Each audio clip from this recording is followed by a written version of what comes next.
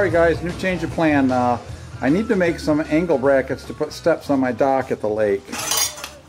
And I'm going to build angles like this that I can bolt to my boat lift. And put a 2x10 or a 2x12 on it to walk along the side of the boat lift where the jet ski is. So I already bought the material. And we're going to have to clamp it down to something to weld it. And I got to cut it. I need to cut 4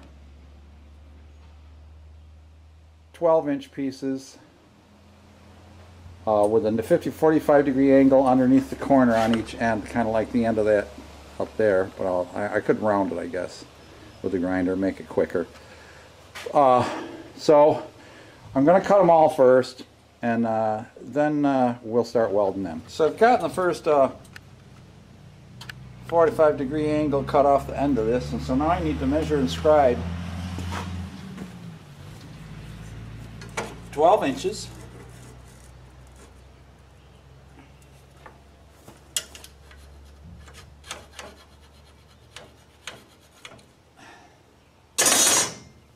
At 45 degree angle this way.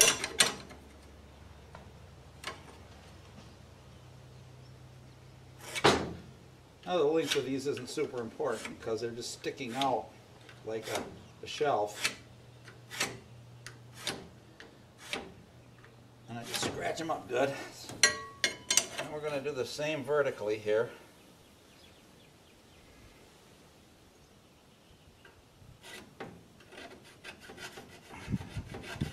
So I can keep a straight cut going.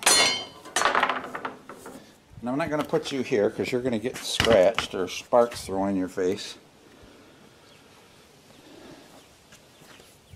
I got my metal clamped down here pretty good, so she don't jump around.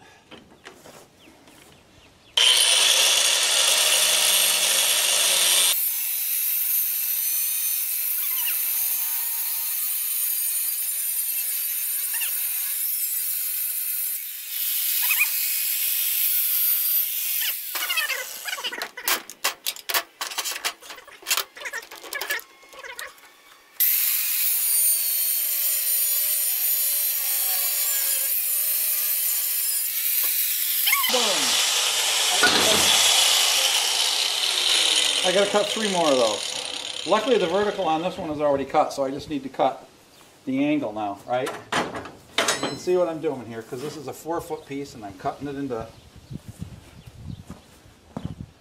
1-foot long pieces. Marula Abdullah is right here.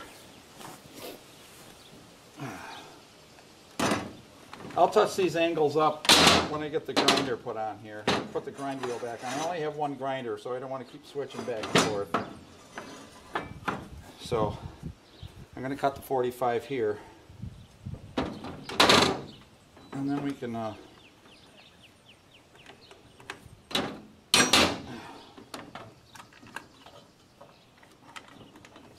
touch them up. So I'm probably going to have to move this as I did before. Duh.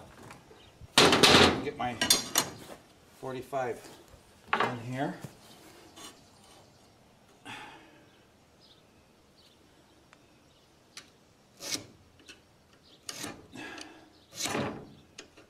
Alright. And we repeat. What I'm doing here is these are the 2 long, you can see the longer pieces of angle iron on the trailer there. Those are the ones that are going to bolt up the side of the boat lift where there's brackets that they can actually attach to easily. And I got to cut through. I cut 3 inches off these because these are 48. I cut them back to 45 because I needed to make welding tabs. And so I cut 3 inches off them. So I have my welding tabs to put on the bottom here so they can bolt to the inside of the angle iron. That's what they need to be referenced to. So, as I always say, so. We come back to 45 here. And this ain't rocket science either.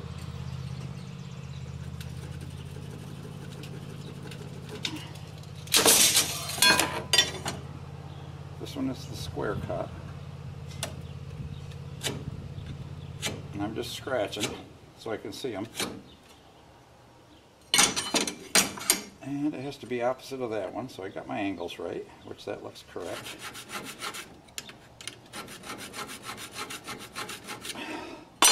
And this one I've already made the tabs, so I don't need to cut anything. I'm just going to knock that little chunk off.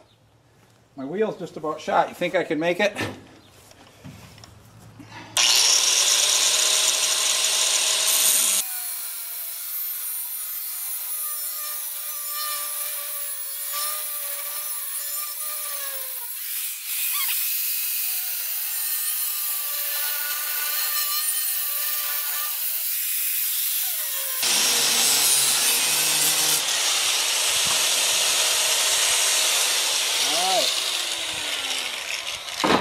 Now what I need to do is I need to put the stone on these, on this grinder, and I need to dress all these edges up, and I'm going to lay out, what I'm going to do when I weld is I'm going to clamp them to this square plywood, because I know the plywood is square to make the angles, and I'll tack them that place, and then I'll finish weld them on the concrete or at a table or something. My welding table is piled with stuff right now, so I just don't have time to clean it up because I've got such a hurry to do. I'm trying to decide whether I want to wire weld this or use my buzz box. My big old Lincoln I know I can weld hard with, so I might drag him over here. Alright, so I'm just going to fix that grinder up and we'll clean those corners all up. I've got to make sure that this angle that I left in here is square. I need to cut it at a 45, so I just got to look down and taper them in. I've got my angles lined up with I got welding gloves on, so it's hard to work the machine here. It's hard to see light. Anyway, I got them weighted down with heavy steel right on the corner of that square plywood to make sure that they are square. And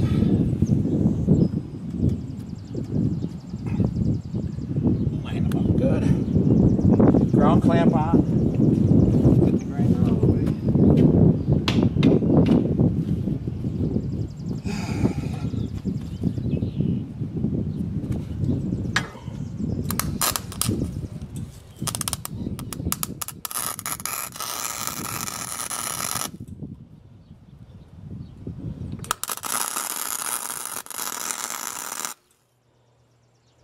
I'm just tacking this so I can stick weld. I don't trust this.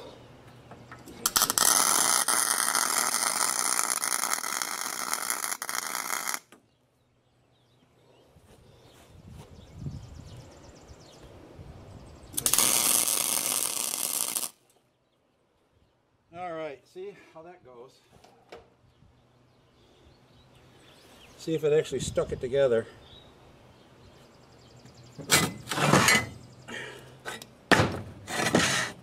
Oh yeah. Okay, so now we got to turn it around this way.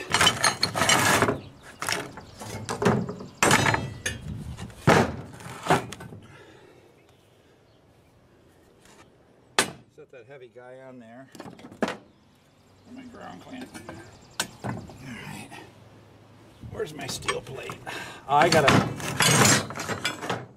dress this place up a little bit here.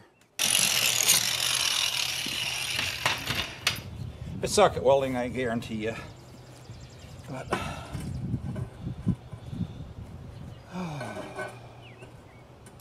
gotta get a small clamp.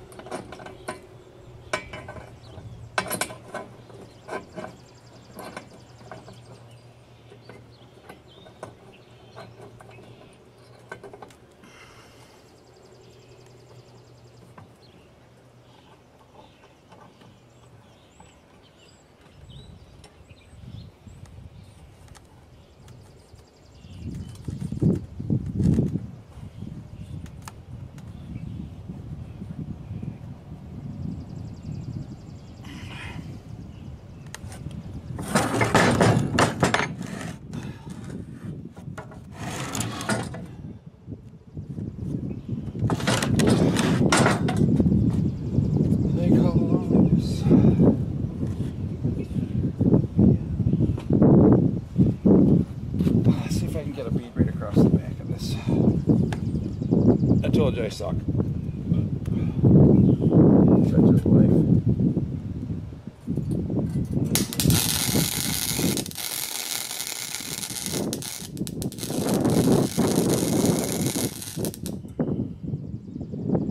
Yeah, I'm going to stick weld this. Sucks. I know I can stick weld it.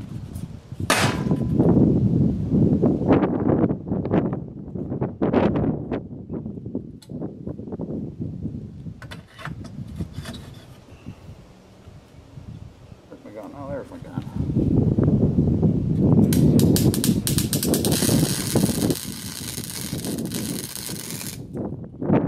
Just tacking them on. So I can get the big welder out. Finish it. So I got to make another one of these. I got to make one L bracket. And then I have to make the wheel axles.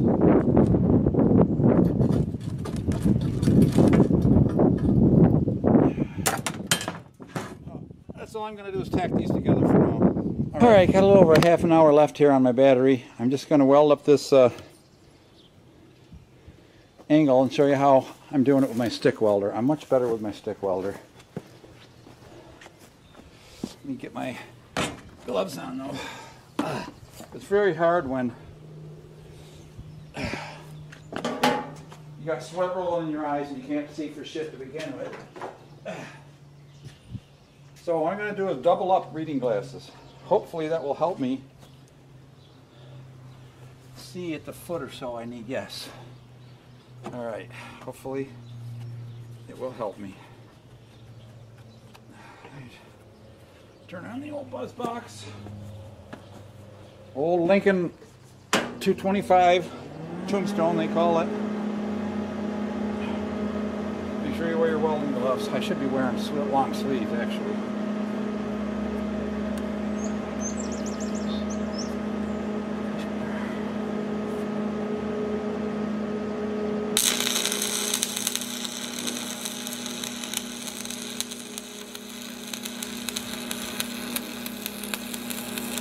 I told you I was much better at this.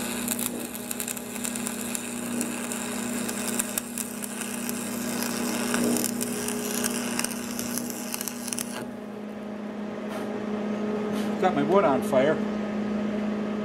Now that's a nice bead. That's how I want my welds to look. Alright. It's a hot one. I gotta get my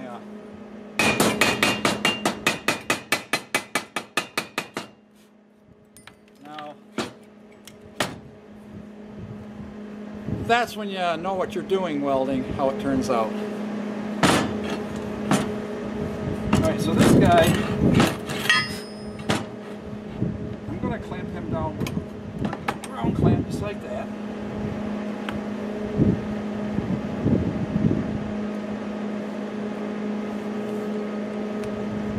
Remember, the stick is always hot.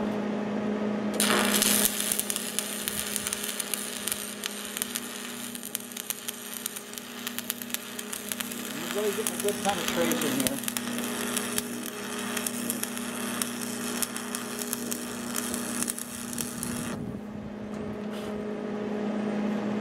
Yeah. Woo!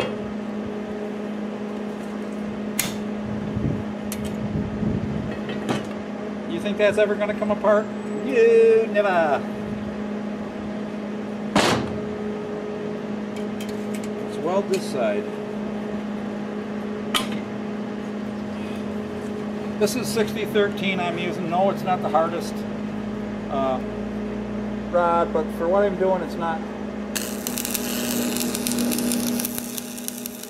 life-saving. You can almost push it right into the weld.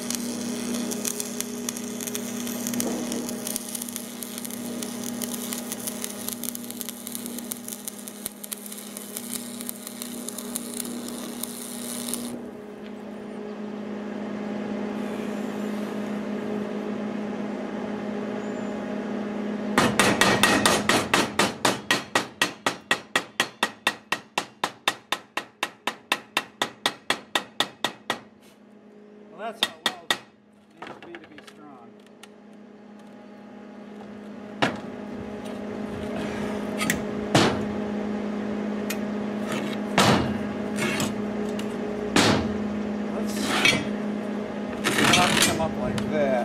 better to weld horizontally with stick, at least for me, with this metal. I'm just going to give this a quick swipe too.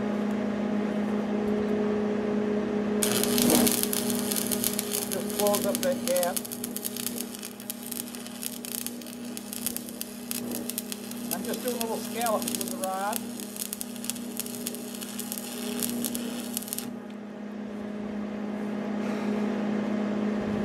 Now that's a weld. Alright guys, I gotta finish this up in a hurry because I've got some other parts I gotta make. But these haven't even been defluxed. But that's stronger than the metal itself. I will grind off the lumps that might get in my way.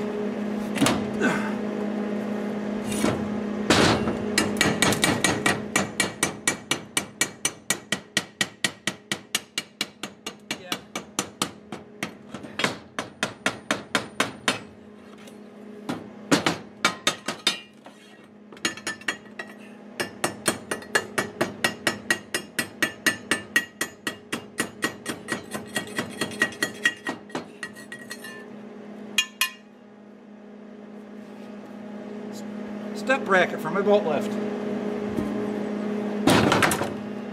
Alright.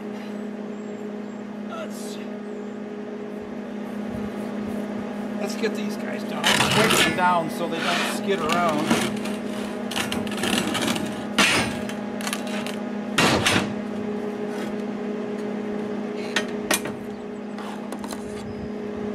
Get yourself in a good position. I'm not in a perfect position, but I'm good enough.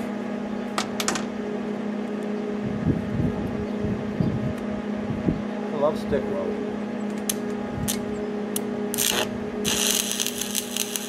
Hear how quiet the weld arc is?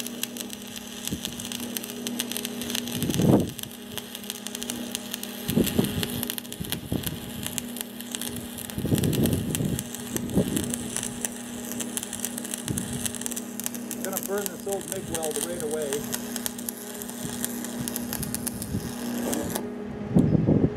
Fill in the puddle a little bit.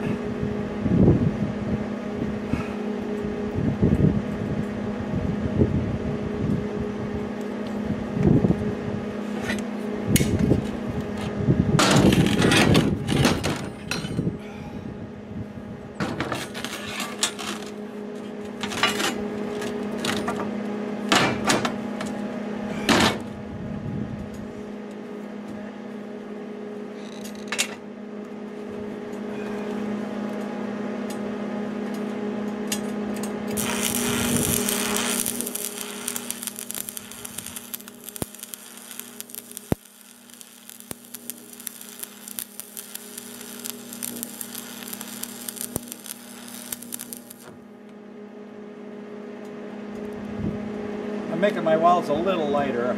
I put a lot of weld into some of them, the first one.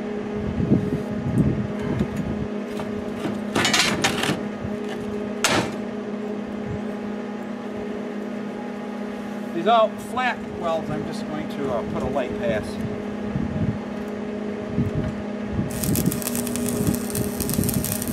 I don't want to have to grind a crap load off.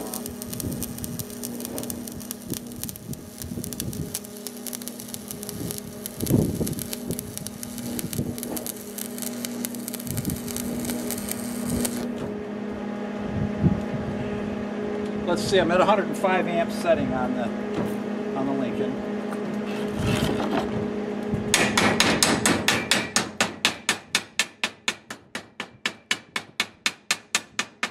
Oh, perfect.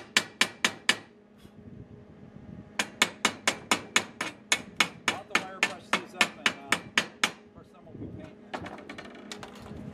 Let's see, we got 1, 2, 3.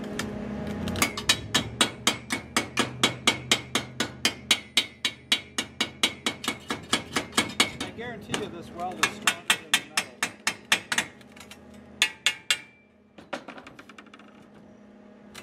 Alright. We'll see if we can stand this somehow. Oh, I know. Maybe I'll hang it right off the end. Oh, I got a weld. Ouch, it's hot! Yeah, that's good.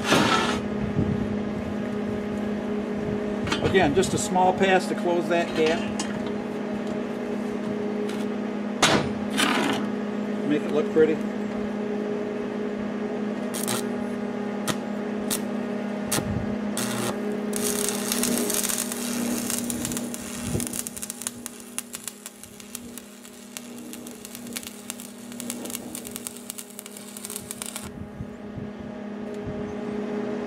I got some slag running off and some metal, but that will be ground. All right. Now I go to weld the bracket, the bolt bracket for the top. And the reason my welds, by the way, my TIG welds were, or my MIG welds were so bad is like, oops, I forgot to turn the gas on.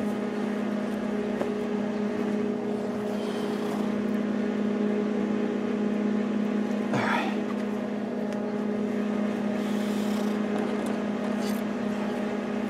These are just going to locate the bottom of the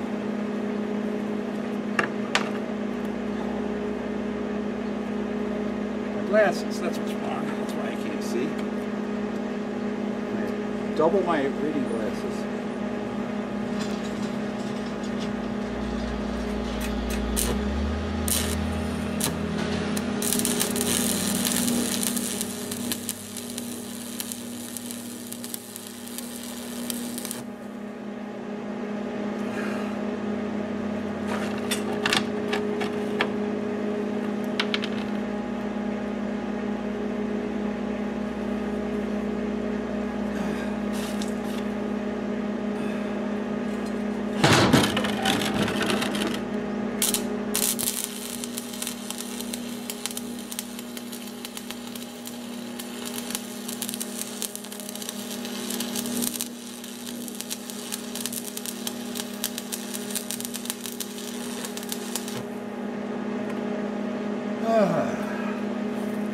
I got to come around in front of you.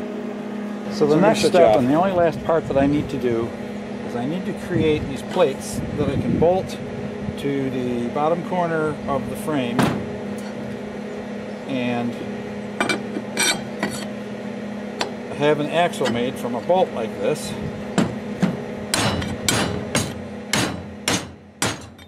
There we go. And I need to make sure that it's square, so that's going to be a difficult one. I can hold it with my square like so while I tack it. Yeah, that's what I'll do. Tack it one way, measure it the other way, tack it, and that's what we're going to do. I already just drilled the holes. I just used a 3/8 drill. This is 1/4 inch plate steel. These are 5/8 bolts. I'm going to have to cut them off to the right lengths when I get my wheel to put on there so they don't stick way out. That way I can lift up one end of the boat hoist and roll it almost like a wheelbarrow with two guys. And when we come to bring it out in the fall, we just need to hook a rope on it because the wheels will be on the corners that are facing the shore and literally just drag it out. So let's see if we can get this welded on now.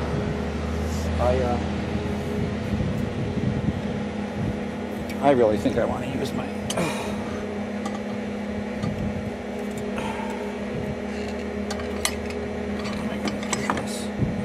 There we go. That actually holds it in tight. Holds it upright. I'll just give it a little zap, zap, zap around it. All right. I got a short rod? Yes, I do. That's good. The shorter the rod, the easier it is to handle.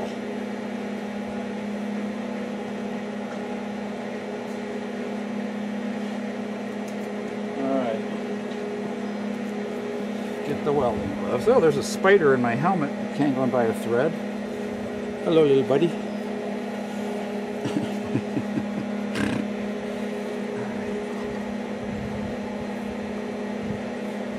gonna hold him just like that. Where's my rod?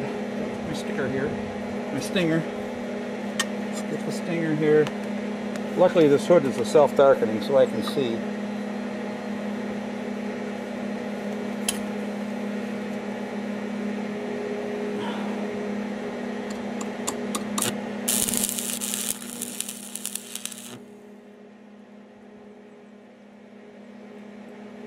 Let it cool.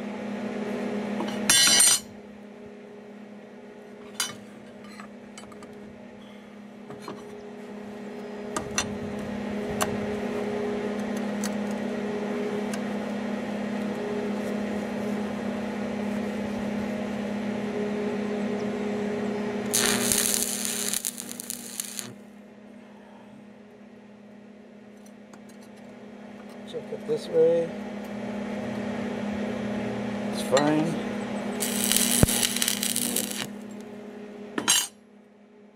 I decided to put the bolt through the plate. That's why I drilled a hole through it, obviously.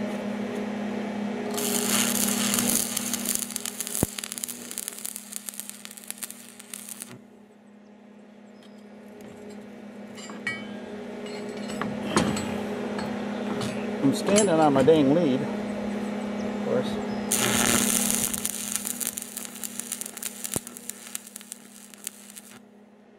There, that's all I got to do on this side. We'll let this cool, and then we'll weld the nut side.